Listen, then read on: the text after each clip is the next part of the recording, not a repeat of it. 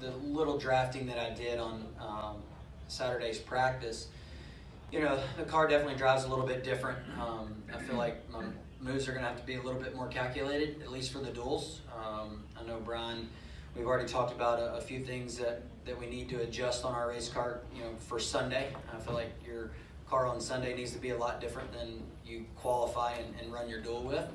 And so we're going to, you know, continue to look at that.